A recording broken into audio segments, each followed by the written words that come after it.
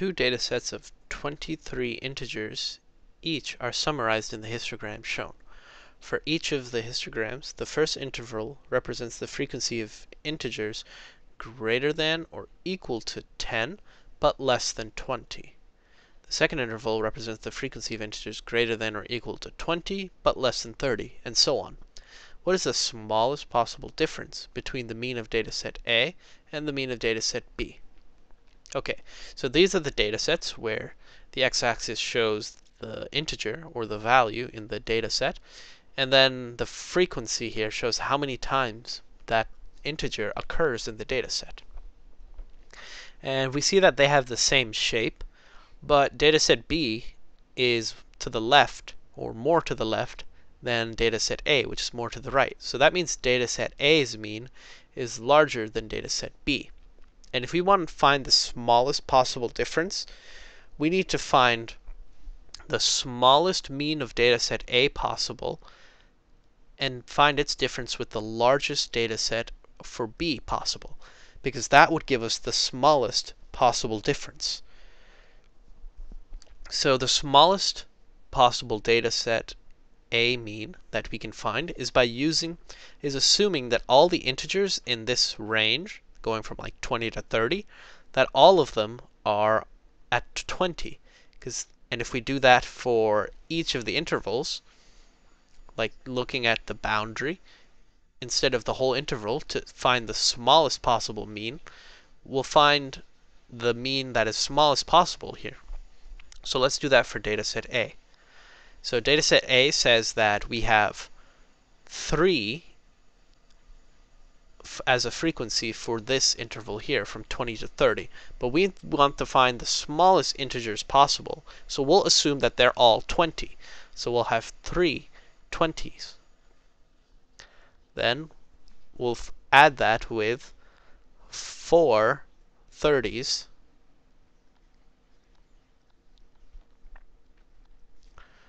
and then 7 40s,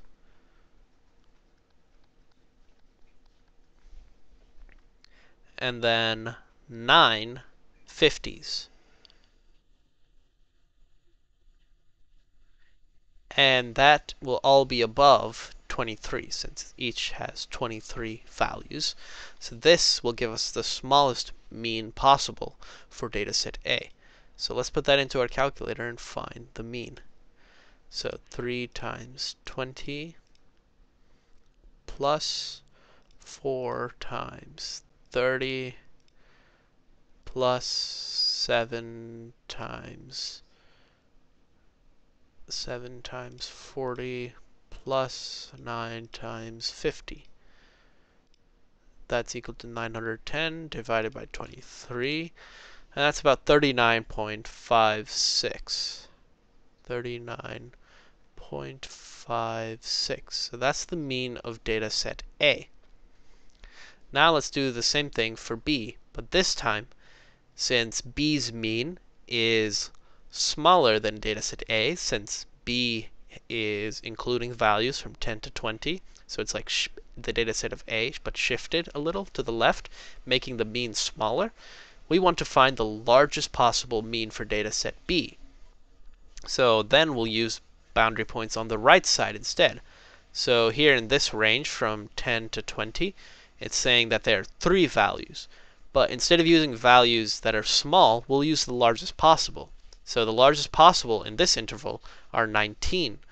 And the largest possible in this interval are 29. The largest integers possible in this interval are 39. And the largest possible integers in this interval are 49s. So we'll use those for the value for the means.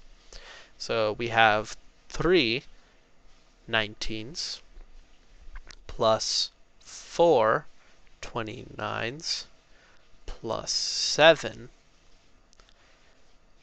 39s, and then plus 9 49s. And we'll all divide that by 23 to get the mean, since there are 23 total integers in each data set. And if we put that into our calculator, 3 times 19 plus 4 times 29 plus 7 times 39 plus 9 times 49, we'll get 887. Divide that by 23, and we get 38.56. 38.56. So this was the largest possible, or the smallest possible mean we could find for data set A, and this was the largest possible mean we could find for data set B. So the difference between these two will give us the smallest possible difference between the means of the two data sets. So, and the difference between these two is 1. So the correct answer choice is B.